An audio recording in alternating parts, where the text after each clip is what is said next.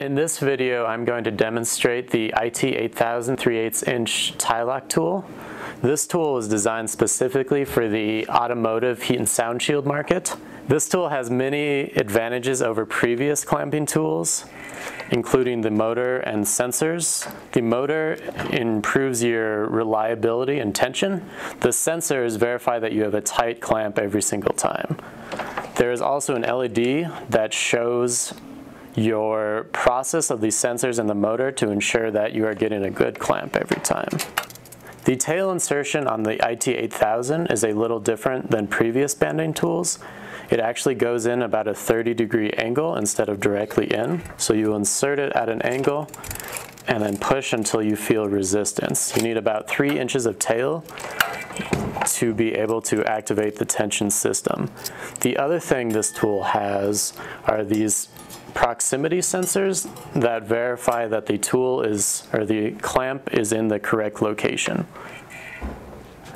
So as you are installing, these sensors are sensing the workpiece and the buckle to ensure that it is tangent against the workpiece.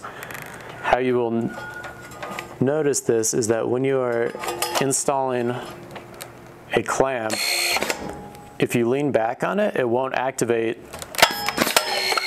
until the clamp is tangent to the workpiece. There is a blinking yellow light when the tool is activated. Once you reach tension, there will be a solid yellow light, and then once the tool has passed all the sensor checks, it will turn green.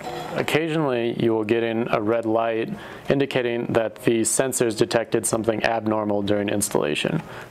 Now I'm going to demonstrate the installation of 3 bands. Notice the smooth operation, lack of vibration, and minimal noise.